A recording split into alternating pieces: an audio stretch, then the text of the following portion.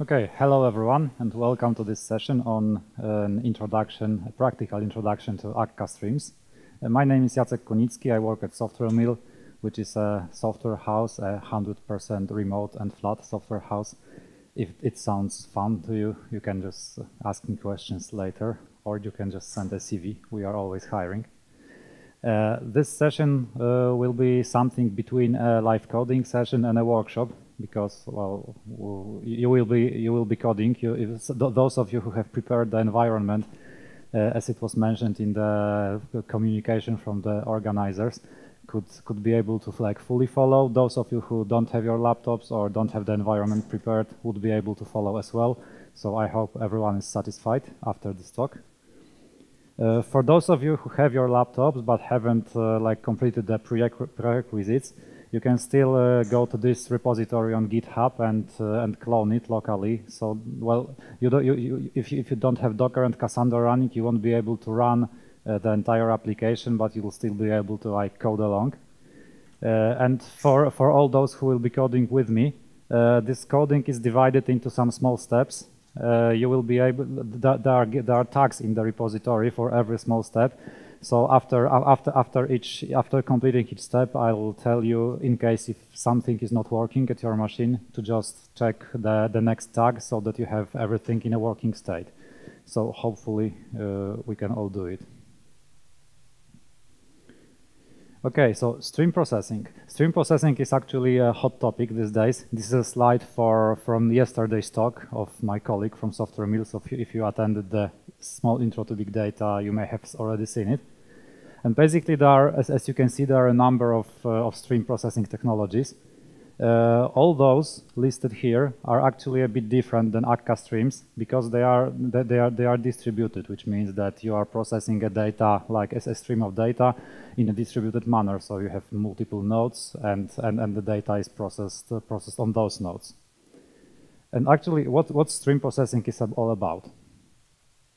You have a producer, which is a source of data, basically.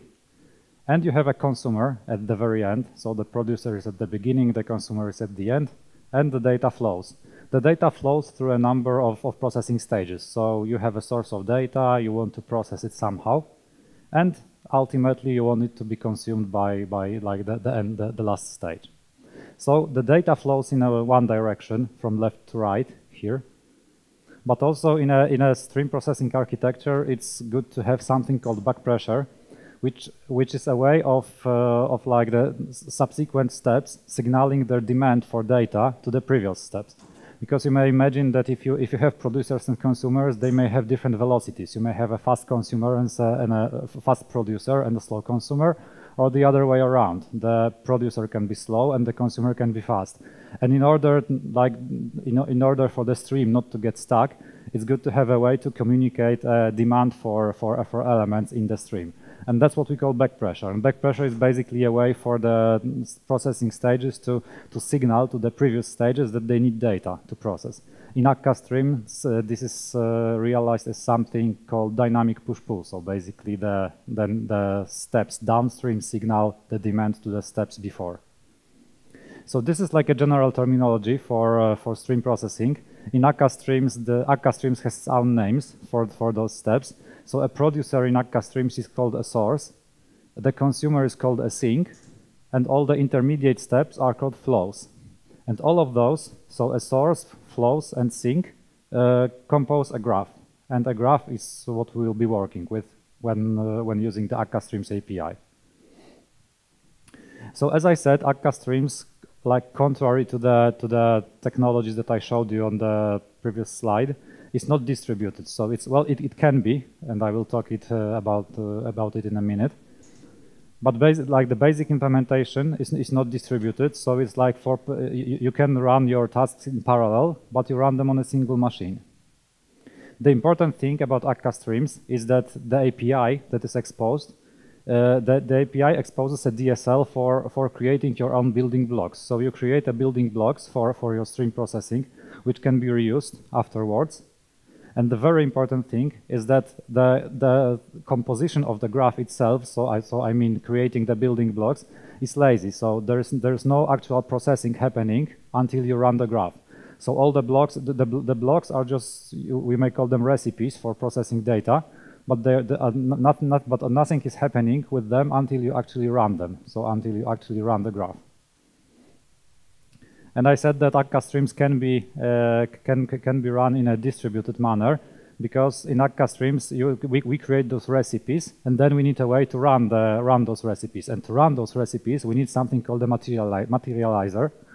And Akka provides a materializer based on actors, but there is also an incubating materializer based on Apache Gear Pump, which has just been released. I think it's an alpha version or something, but this is like a way to go for a distributed processing of a stream defined in terms of Akka Streams. And actually in Akka Streams, it's easy. Like you have a DSL for attaching Akka actors to as a source or as a sink. And Akka actors themselves can be distributed as well. So there are ways to run Akka Streams in a distributed manner, but like the basic implementation and the basic materializer based on actor, but is not distributed itself. Okay, so let's see what's the use case for today. So what we will be coding actually. So we will have a number of CSV, or actually semicolon separated values in files, which will be gzipped. Each file would contain like a pairs of lines. Each line has an ID and a value, and there are always two lines with the same ID and possibly a value, which may be valid or invalid. And what we want to do would be to import those files, process them. Our processing would be computing an average by ID. So for every two lines with the same ID, we would like to compute an average.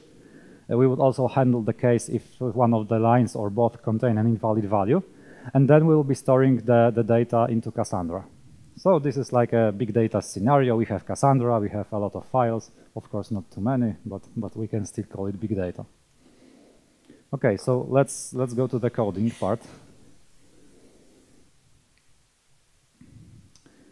For those of you who have like made the prerequisite step, some people have told me that it's not possible to build this application, and the reason may be that you have an out-of-date Phantom driver, because it may not be in the Maven Central. So for those of you who have problems with building the application, please go to your build.sbt and just change the version of the Phantom DSL from 1.22.0, which is in the repository, to the newer one, which is 1.29.3, and hopefully it should work.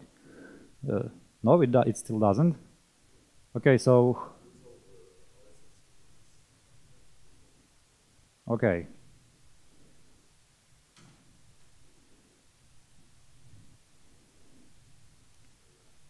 So is there anyone who has like who has it checked out, but it's not working, it's not building, or?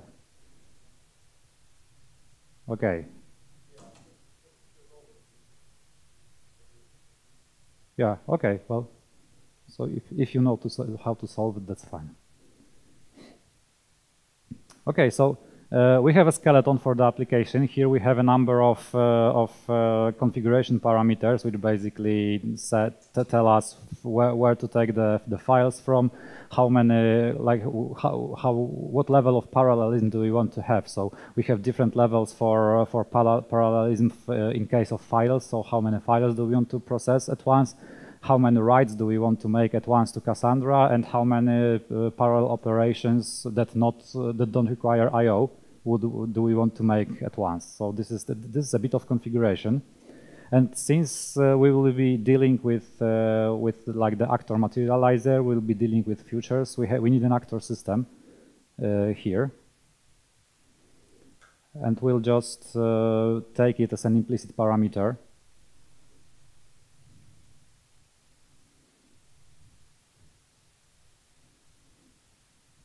And we will be using it afterwards. So this will be an actor system. And since we'll be dealing with futures and things like that, we need an execution context, which is required to manipulate futures.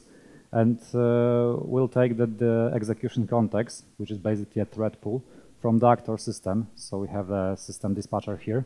This might not always be a good idea, because if you do something wrong to the execution context, for example, you use all the threads that are there, then the actor system may not be able to work correctly. So normally when you deal with futures, especially with I/O operations, it's always good to think about what execution context do you want to use, and perhaps use a one that is separate from the actor system, in order not to block the actor system. But for the sake of this demo, it's enough to use the system dispatcher.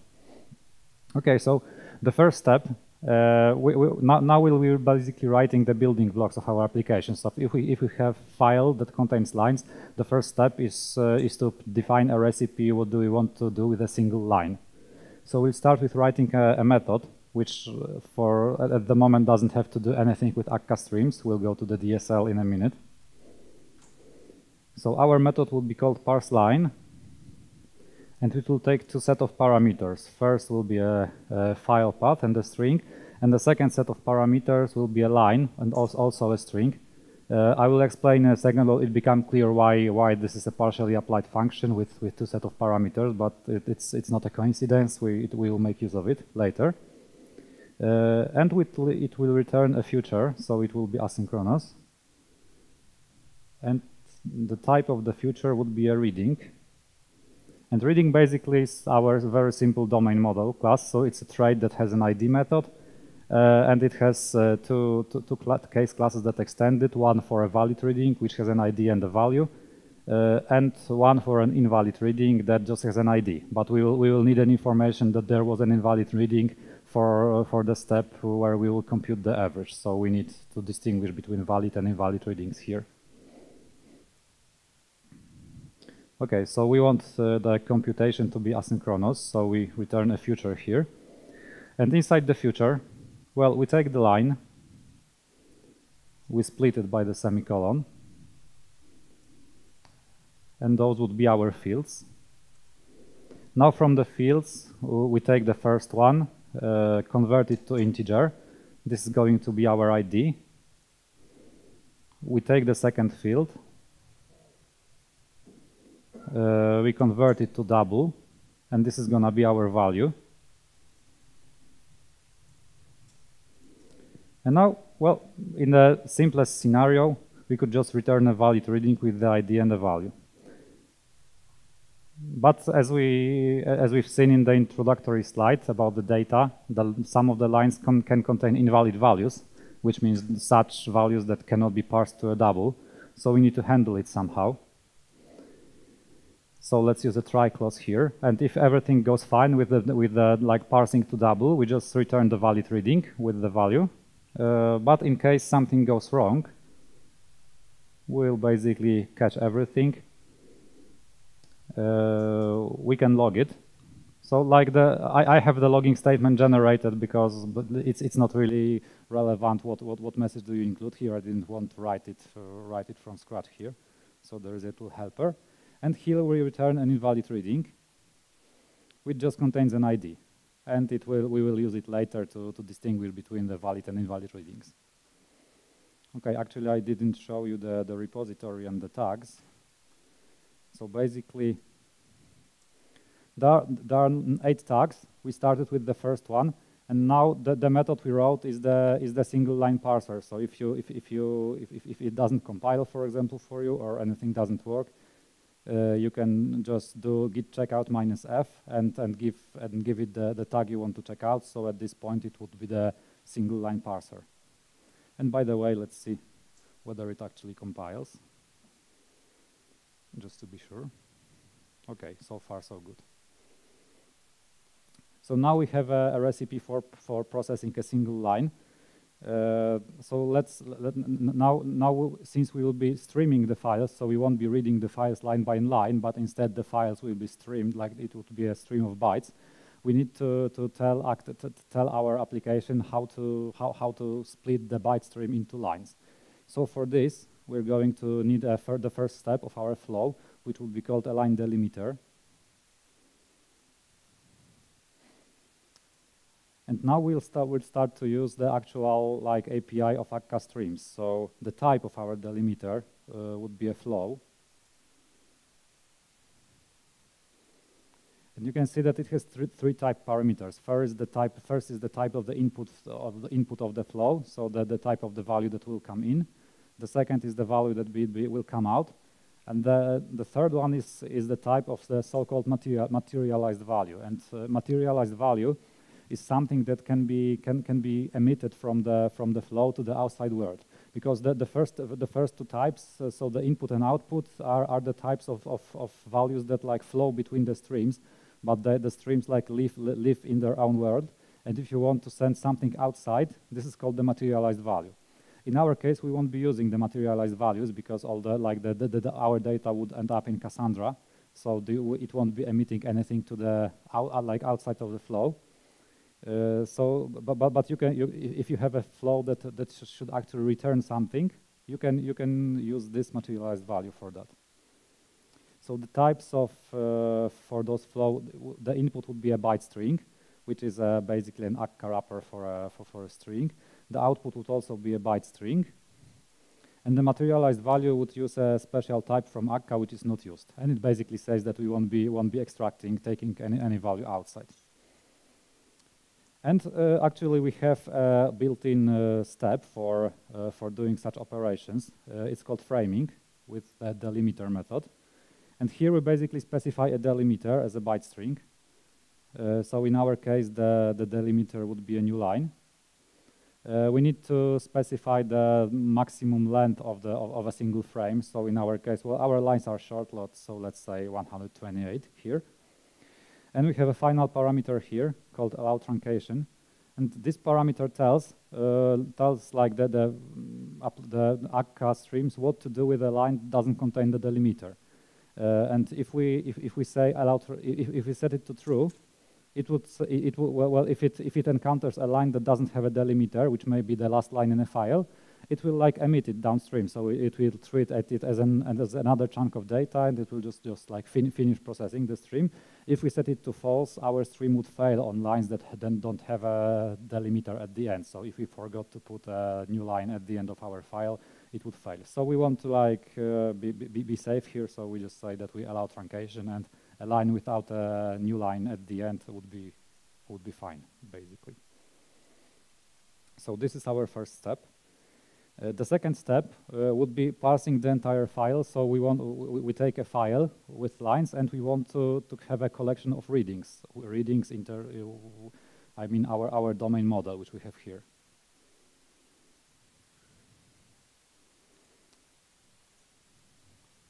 So the next step would be called parse file, and we will likely using this flow syntax a lot.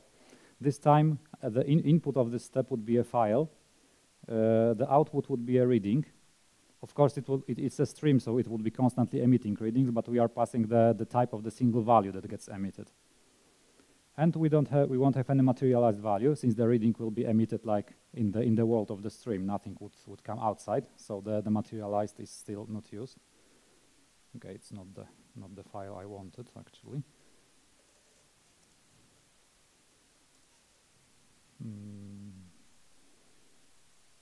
Where is it?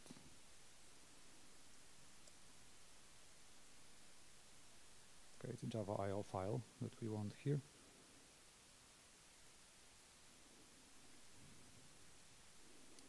Okay, and now to define in the previous step we had a framing step. Here we just want to tell what to do with every file. So we start to define a flow of file, and then we have like various methods that we can execute on the flow, which basically are about the processing of the flow of these files. And the first one that we want to use is flatmap concat.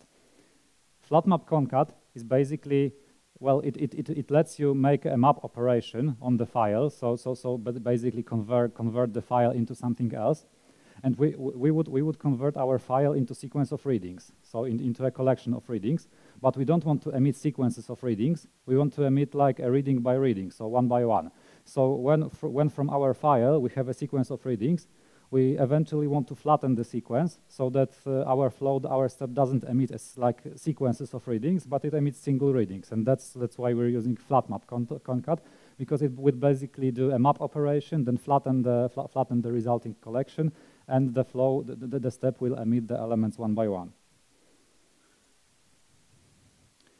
So here we have a file, and now we want to stream the file. So to stream the file, will be, since our files are gzipped, we'll be using a gzip input stream.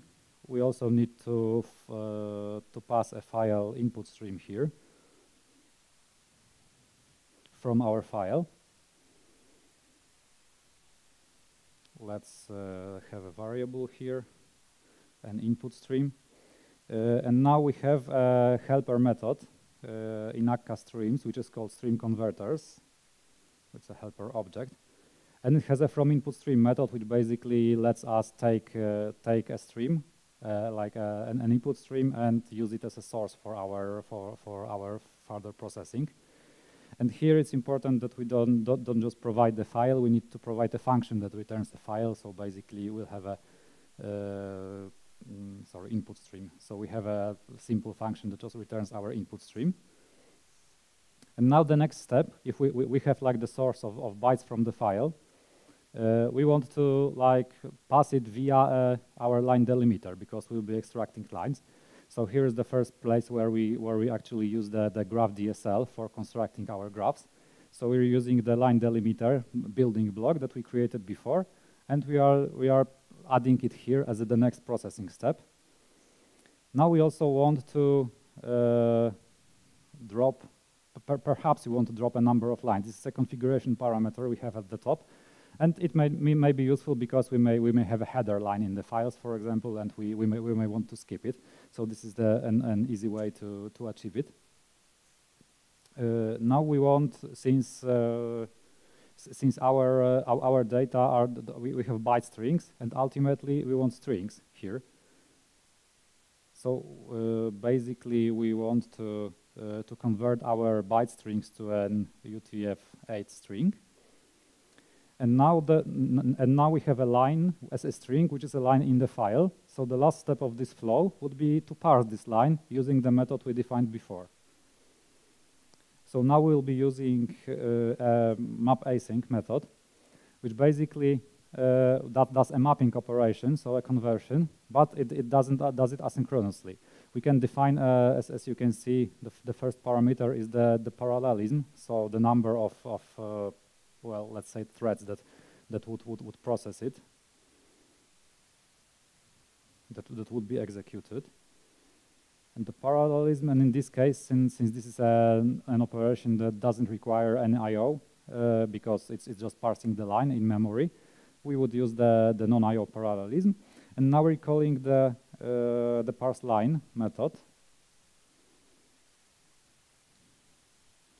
with the path of the file that we had here. And here is the reason why the parse line method is like a partially applied function, because we applied partially to the file path, and then like the second parameter, so the actual line to be parsed, is provided by the map method when it gets executed. Okay, so that's what we have here, the step of like parsing the file into readings. And once again, please notice that here, so like when we process the input stream, we emit a sequence of readings, because the parse line method emits a reading, but we are streaming readings, streaming sequences of readings. We want to flatten them, so that we are using why we are using flat map concat here, so that like the sequences of readings are flattened into single readings, which are then emitted downstream. And the tag for this one is it's the file parser. So if you get lost or something, you now may wish to check out the number 4 tag, which is what we are at the moment. Okay, something is wrong with the file, so let's just fix the import here, because it's. I think that this would be the simplest solution. Sorry for this one, it's always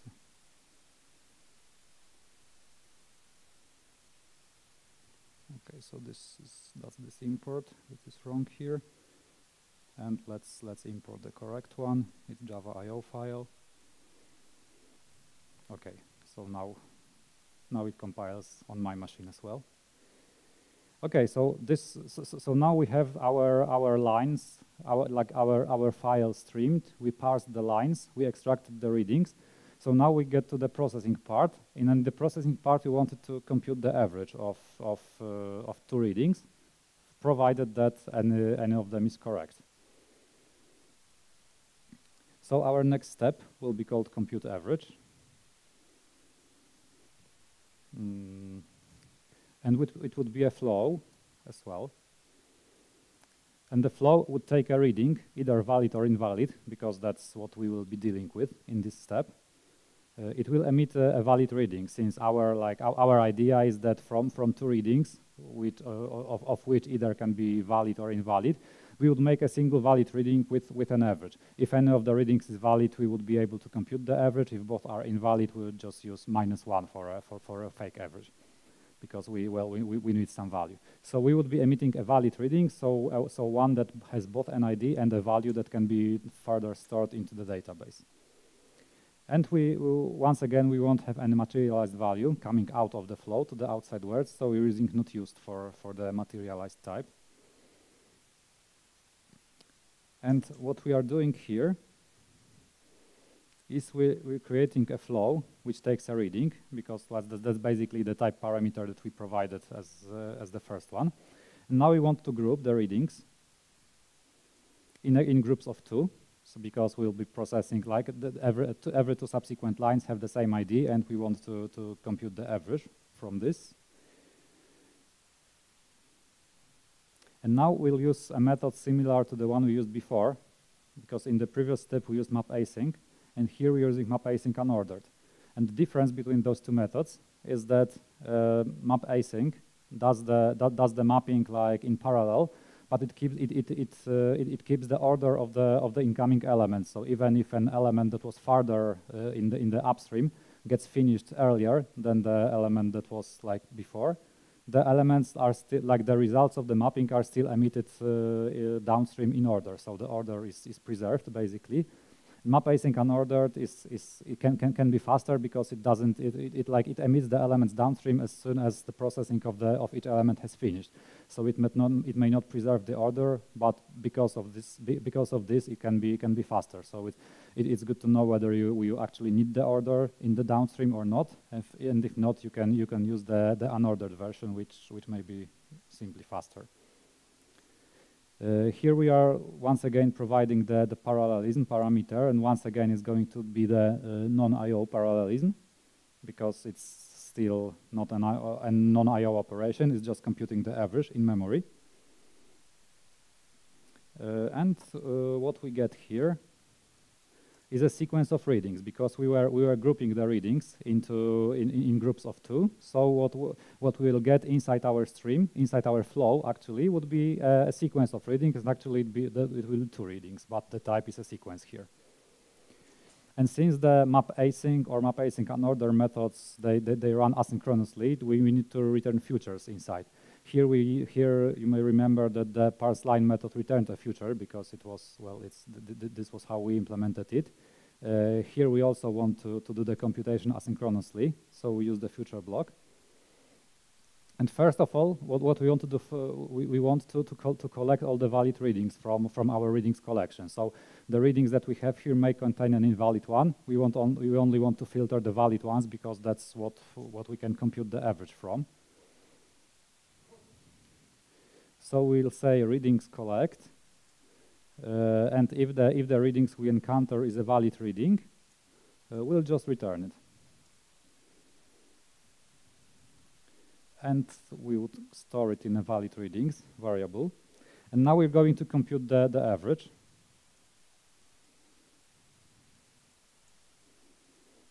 So there are two cases here.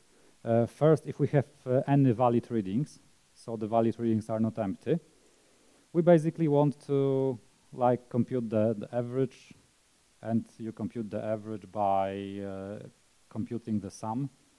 So we need to map each reading to a value. Then we need to sum those values. And we want to divide it by the size of the valid readings. So this is the average. It will work in both the case when there are 2 valid readings and when there's a 1 valid reading, because the computing an average of a single reading may be an overhead, but this would make the code like more readable. Otherwise, we just want to return -1, which is a fake value for our average. So that's all in this step.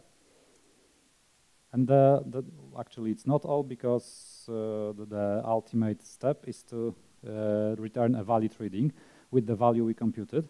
And since we always have 2 readings, either valid or invalid, and even an invalid reading has an ID, we can just take the first element from the readings and use the ID of it, because, well, even an invalid reading has an ID, so we're fine here. And we'll use the average here.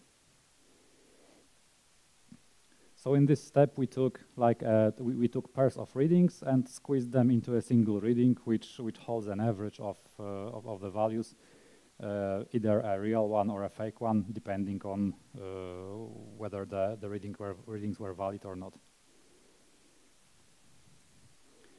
So this is the 5th step. So you may if anything goes wrong on your machine, you may just check out the tag number 5. Now the next step, since we have the average readings computed, would be to store them in the database.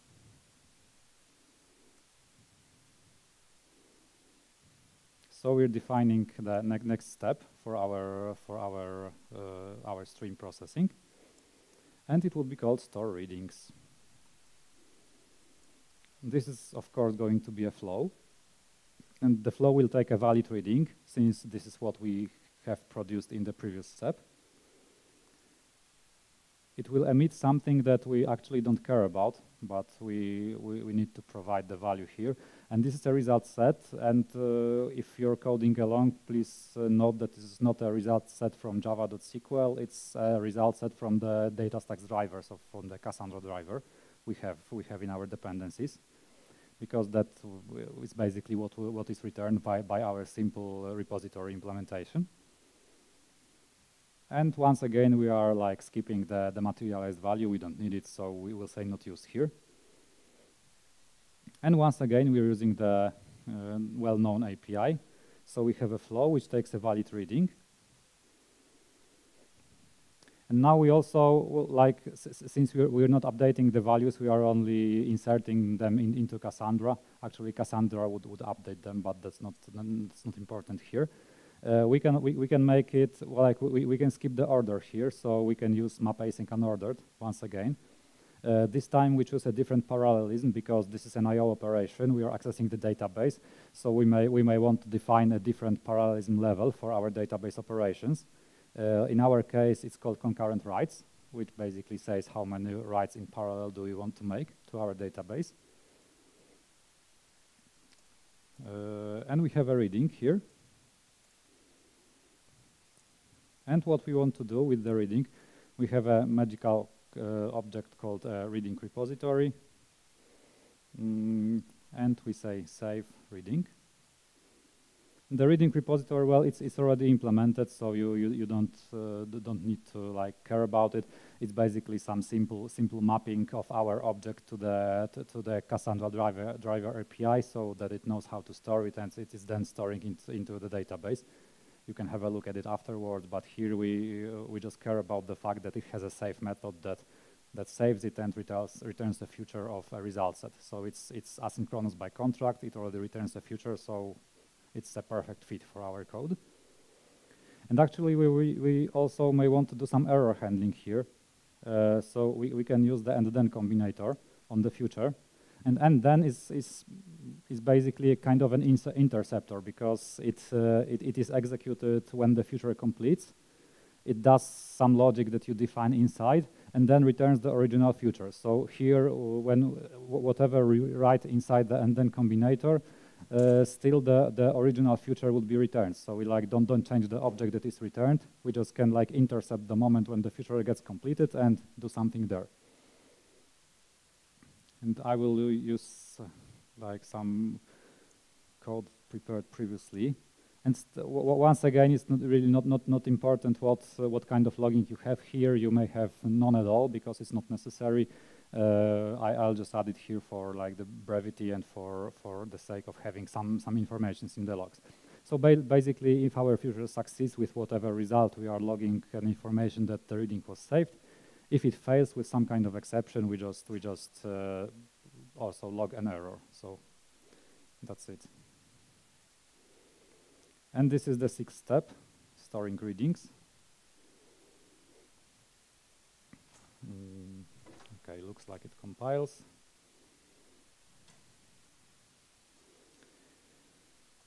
So we have another building blocks. The building blocks so far stream the file, split the lines, also like parse the lines, generate readings, compute the average, and store them into the database. So what we are actually missing is like to connect our. We have a directory with files that were generated previously, and we basically want to like add it somehow as a source for our stream. So we'll define a method. First of all, because first method will be telling how to import a single file, and then we have a method to import an entire directory, which would just make use of it. So the import single file method will take, well, a file. And then we'll be constructing a graph once again. So the graph in terms of Akka Streams. So we need a source as the starting point of our graph. We have a helper method to create a source with a single element, because here it will be a source with a single file at the start. So we just say source single file. And then we want to like pipe the elements through the various steps that we defined before.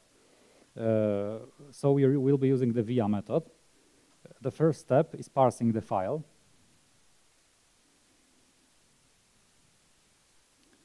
The second one is computing the average. And the third one is storing readings. So you can see here that as long as you have the building blocks defined, the composition, so like building the graph is pretty simple. And it's a nice feature here that all the via calls are type safe. So like the compiler knows what types of elements are accepted by the flow, what types of elements are emitted, and it guards us not to make any type error. So it won't allow to like make a via call to a stage that accepts a different type. So we are type safe here. We'll do some logging here, just for like to have some information at the logs, so that our logs are not empty. And then we are ready to run our graph.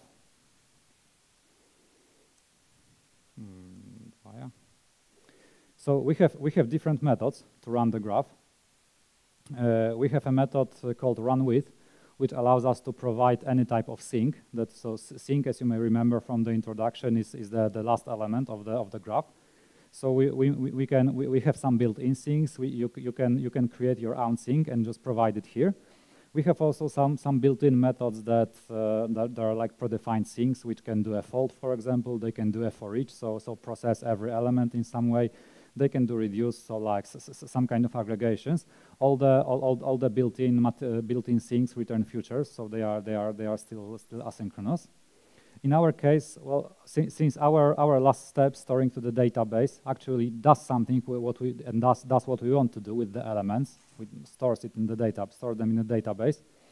We don't care what comes out of our flow. So we'll just use a sync called ignore. And sync ignore is a sync that, well, it still waits until the stream gets completed, so until all the elements are processed. But it just ignores the output, so it doesn't do anything with it. But it's important to note that it doesn't ignore the stream completely, so it's not a call that just passes through and the stream runs in the background. It waits for the stream to complete, but it just ignores the outcoming elements. And once again, after running the stream, we may wish to do some logging. Once again, since runWith returns a future, we can once again use the and then combinator on the future. And we also have some very similar logging to what we used before, basically logging a success and a failure. So this is our recipe for importing a single file, and now the last step we need is to say how to import an entire directory.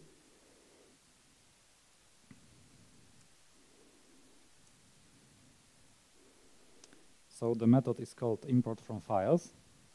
And what it does, it takes the import directory, which we defined in our configuration. It lists the files. We need to convert them to list because list files returns an array. We'll store it in a files variable. Now we want also to have some more inputs in our logs. So we log the import of the directory that we were just starting. For some monitoring purposes, we want to store the start time.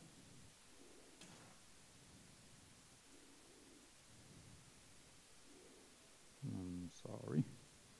Once again, start time. Okay, and what we want to do here, now we have a collection of files. So once again, we want to turn them into a source. And luckily, the source object has an apply method which takes an iterable. So our list of files is just fine as a source for a stream. So we basically say source files. Then we say map async unordered. Since we don't care about the order of files, we took care of the order in lines in files, but like if we don't need to care of the order in which the files overall are processed. So we only care about the file lines in file, and now we just say what kind of parallelism. And here it's also an I/O operation, but a different one than writing to a database. So we have another setting for this one. It's called concurrent files. And the method we want to execute is, as you may guess, import single file. Because this, we have a source of files which will emit file by file, and then we have a map async unordered method which just needs to take a file. And that's what actually our import single file method does. We are running it once again with sync ignore, because we don't need we don't care about the elements. We will also do some logging at the end. For example, we will compute the time that it took to import the files. Sorry, it's after directory import. So we're basically computing the time, logging it, and no magic here. And this may seem to be everything. But first of all, let's see if it compiles. And it doesn't compile because, as I said at the beginning, when we are using the streams DSL, the graph DSL, this is just a recipe for creating the graph. So we tell Akka Streams how do we want to process our files, our data. But in order for Akka Streams to be able to run it, we need to be able to materialize the graph somehow. And as I said, we have a built-in materializer that is based on actors. In the future, we may be able to use another materializers, the gear pump one, for example. But here, basically, we'll use the built-in one. So we need to provide an implicit value with the materializer.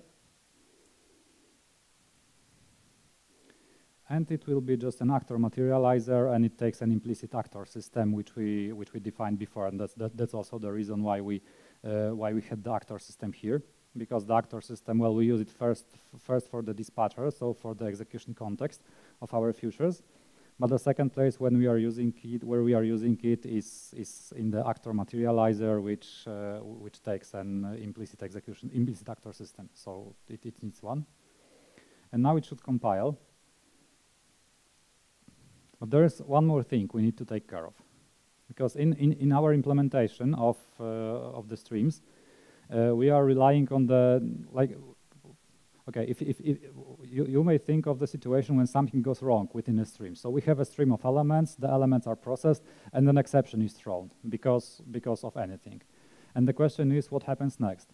And it turns out that luckily we can define the behavior, so it's configurable in Akka Streams, but the default behavior is to stop the stream.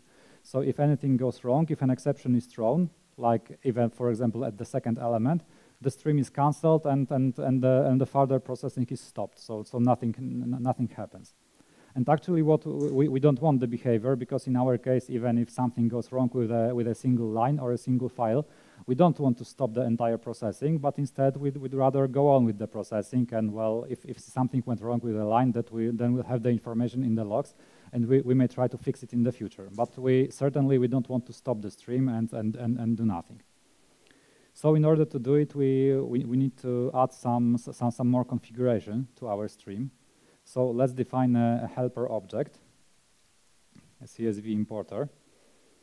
And what we need to define is something called a decider. And a decider is like a kind of a behavior that tells the materializer what to do, so what decision to make when something goes wrong within the stream. So when an exception is thrown. So our decider would want to do two things. We first of all would like it to log some information that something went wrong, and to resume the operation so that the processing goes further. So since it will be resuming and logging, we would call it a resuming logging decider.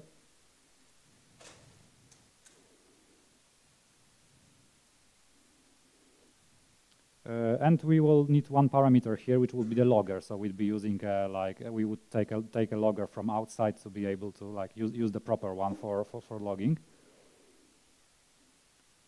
And the logger, and the type is important here. If you're coding along, you need to take the com type save Scala logging, not any other logger, because that's the loggers that we have predefined here. So the type is important. And the type of the return value is a supervision decider. Supervision is something from like the Akka Streams API, and a decider is basically a method. Is something that tells what to do with an error.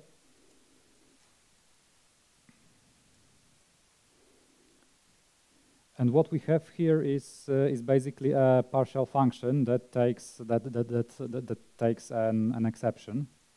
Well, it's not a partial function even, I think. It's just a function that takes an exception, and we want to log it here. Let's see. So the first thing we are doing is logging, and we need to instruct the materializer what to do next. So we're saying supervision, and we have various like decisions that we can make here. Our decision is resume. We can also restart. We could also, I don't remember what is it called, but the default one is to like cancel everything. So, but we're using supervision resume just to like go on with processing. So now we have the decider, but actually what the graph DSL takes as a configuration parameter is a supervision strategy. So now we just want to convert our decider into a supervision strategy. So we need one more method for it. So our strategy would be named after the decider. So we're resuming logging strategy. It would take a logger, since it would be passing the logger to the decider. And we'll use a helper object actor attributes, which has a supervision strategy method, and it takes a decider. And we can create the decider using the method we have just written. So we'll use the resuming logging decider with our logger. And using this resuming logging strategy method, we can add some configuration to our flow, our graph.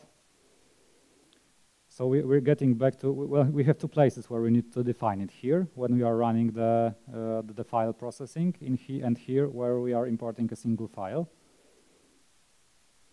So we'll say with attributes, CSV importer, resuming logging strategy, and we're passing the logger we have here. And this instructs the materializer to log and to basically use our decider when something goes wrong inside the stream. We'll add the same here.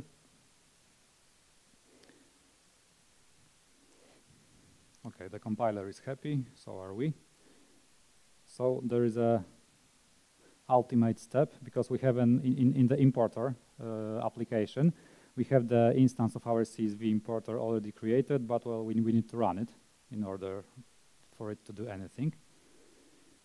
And we'll use the import from files method. So that should be it. Now let's see if our database is in an initial state. That's by the way, if you get lost something, that's the last tag that we have. So number 9, resuming logging strategy. So if you want to just check it out before we run it. And now let's get into our Cassandra container. So if you have your Cassandra running in a Docker container, you just say docker exec -it, which is and you give the container name. In my case, it's Cassandra, and you give the command to run. In this case, it's the CQLSH, which is a SQL shell, and SQL is like a SQL-like language that is used for querying Cassandra. So basically, what we are doing here is running the CQLSH command within the Cassandra container. And we can see that the readings table is empty. So now let's try to run our application and let's see what happens. I will also stop the SBT compilation in order so that we don't get any strange errors here.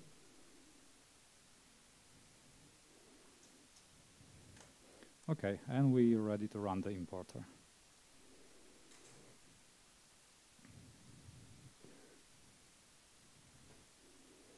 So there is some output.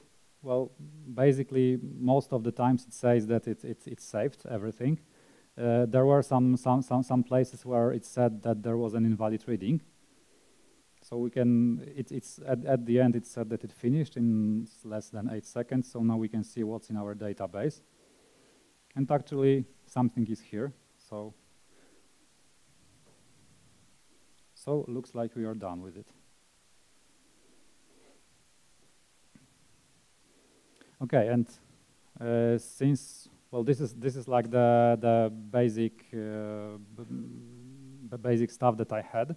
This is everything that is in the repository. But since we have still some more time, I'll show you one more thing, and this will be the DS, like the test kit for streams. So the like helper method that helps you write tests for your application that uses streams. So for this, I'll need to use my repository. I have the changes somewhere here.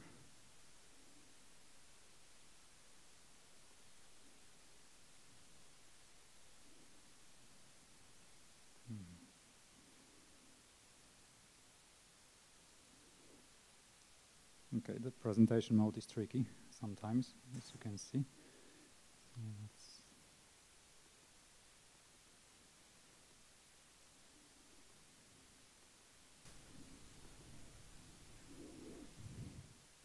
Okay, so I have a cheat sheet here.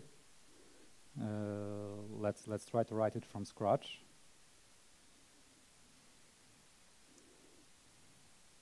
So let's just call it test. And we're using Scala test here. So what we want to do, well, the first thing we need here is to choose some kind of Scala test superclass that we will be using for it. So we can use FlatSpec, for example, and we'll need some matchers. This is the Scala test trait that we just need to use here. Well, since we'll be dealing with our stream and we'll be running the actual stream, we need an actor system and a materializer for it. So first we create an actor system. We'll call it, well, JDD, whatever. Then we need to create the materializer.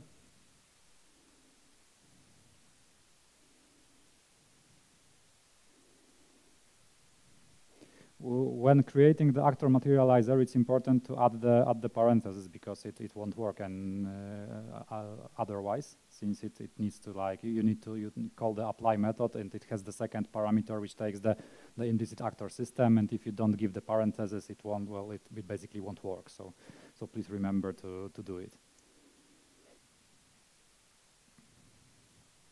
sorry.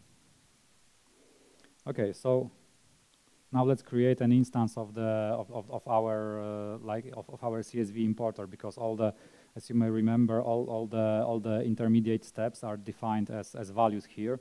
So it may not be the best design when you want to test it, but since we have it in this form, let's just like adjust our test to use it. And remember, this may not be the best solution. So we just create an instance of our CSV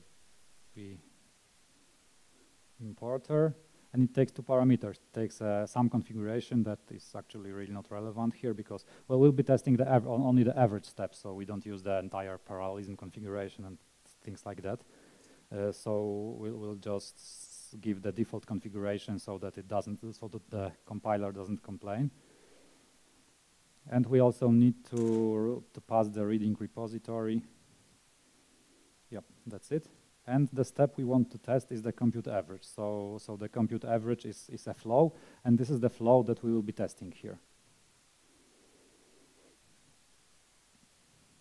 Okay, let me use my cheat sheet for a second. Okay. So the first step, the first thing we want to test is that it just computes the average when all the readings are valid. So it should compute the average of valid readings.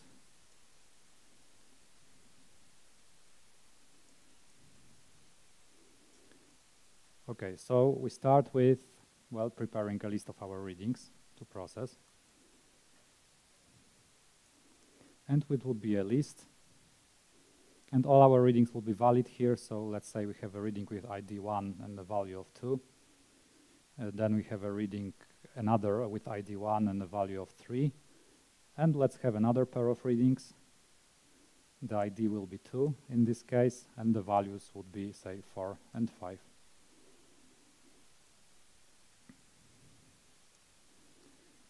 So now, the next step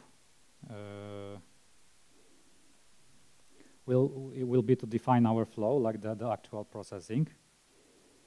So we'll be using a source created from our list of readings. Oh, it should be lowercase. So we say source of readings, and now we want to run it via our tested flow, so via the compute average that we have here. Okay. Now we'll do the actual run, and we'll use the helper methods to instruct or to define our expectations.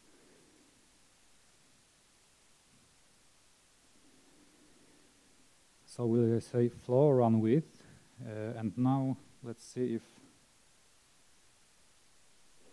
okay. And actually, if you're coding along, you may not be able to compile it, because when I was doing the stash, I added some, like, two more things. I added, so you can add it at the moment if you wish. You need to add Scala test because it was not in the dependencies, and you need to add the Akka Streams test kit, because that's the library that provides, for example, the test kit probe, all the test kit for the streams.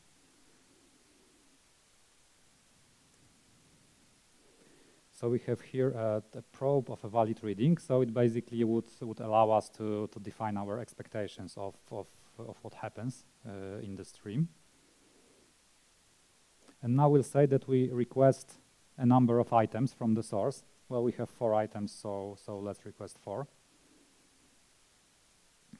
And then we can say expect next, and either ordered or unordered. And in expect next, we can just say what elements we expect, and we will expect 2 elements, because we have 4 readings, 2 pairs of them. Each pair should be squeezed into a single valid reading with an average. So for ID 1, we should have the average of 2.5, and for an ID of 2, we should have an average of 4.5. And we don't want any more elements in the stream. So we want to now, when we requested for elements, we want to get back 2 of them, 2 averages, and then nothing more. So we say expect complete. So let's see. Let's go to SBT, perhaps.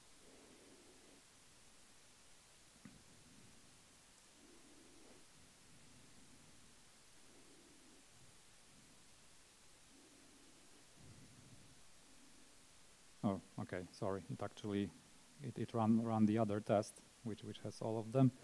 So we can just run it from here to see that it's the one we are actually running. Okay, so this one is fine. And well, in a similar manner, we can create other tests. For example, I think I won't be coding this one because like the idea is pretty much the same.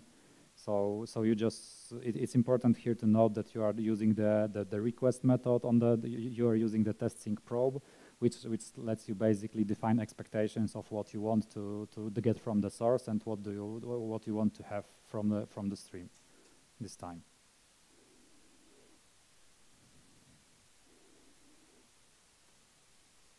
Okay, so that's all the code I have. And it's like those were the real basics. So we use the built-in DSL for creating the very simple flows. But of course, it's not like Akka Streams is much more powerful. For example, you have a DSL for defining non-trivial graphs. Here we had the situation where there was a single element which was coming out of a stream and a single element that was accepted in another flow. Of course, you may have situations when you want, for example, to broadcast from your flow, so from your graph stage. So like to emit the same all the elements to multiple next stages, and it is supported. It's also supported to do a merge on the other side, so that like a single flow can accept multiple inputs. And there is a DSL. It's actually quite a nice DSL with arrows and things like that. So you can just define your building blocks. You can then write arrows. So you can almost draw your graph and to see what is actually happening there.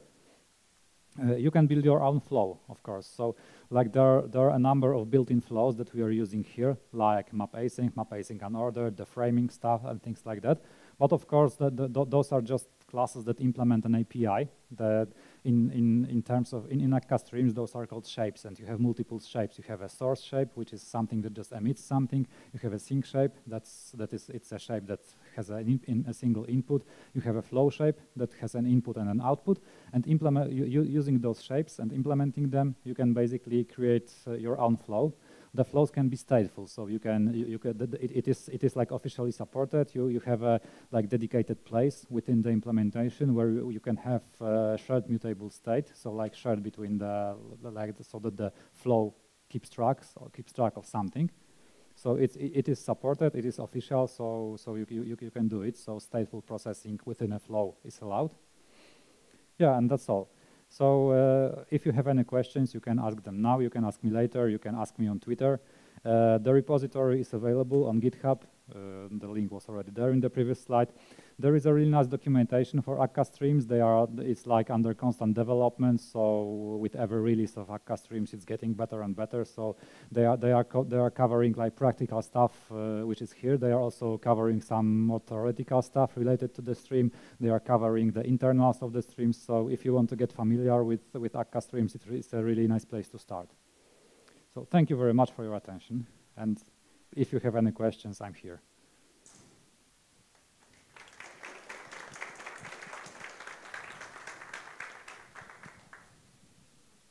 Hi.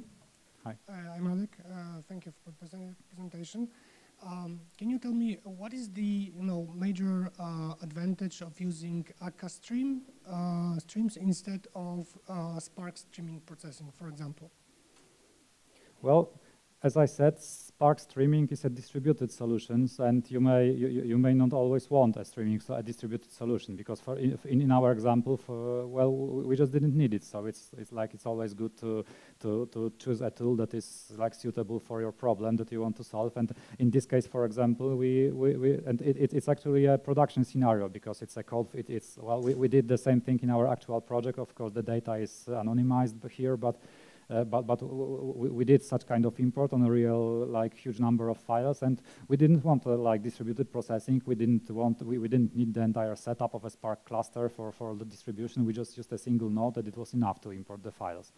Although there really was a number of files, and it took I don't know, 15 hours or something to import them, but a single node was sufficient for it. So unless you don't want distributed processing, it may be good way to start. And yeah, I'm not really familiar with the API of Spark streaming, but I don't know. But perhaps, if you may also want to choose between the API that just suits you, because if the API of Spark is better for you, and you still want to provision the entire cluster, or even do the Spark streaming on a single node, so it won't be distributed, and you just like the API more, it's your choice. Okay, thank you. There are also other libraries that can do it. For example, there is, it's called Monix, and Monix is a library. It's also like a library that implements the reactive streams, like Manifesto, and it has the API. Well, it's pretty similar, but it's also a bit different. So basically, the naming is different. So if you are used to the naming in the Akka Streams API, well, it may be a better choice for your next project. Monix has also some different concepts. It has also some interesting stuff that it's not in Akka Streams, so it's also to have a look at it as an alternative. And there is also the library is called FS, I think, and I think it's a streaming solution from Scala Z, but I'm not sure. But it's like the